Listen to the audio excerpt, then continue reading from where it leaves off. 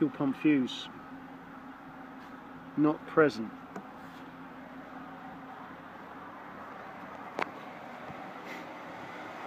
Basic fuel vapour system. There's about that much fuel in there. Below 1/4 gallon. 3 pipes go in just inside. These 3 are the air, go all the way to the bottom.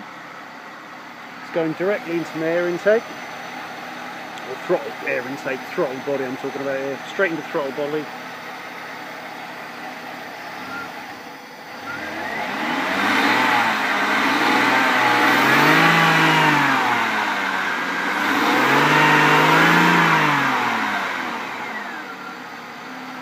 Would you believe it? It bloody works. It's running purely on the vapour. It's accumulating in these little pipes here. Going round straight in, purring like a cat. Check it out, eh? Saw a chap do this on the internet and thought I would give it a go as well. And it works.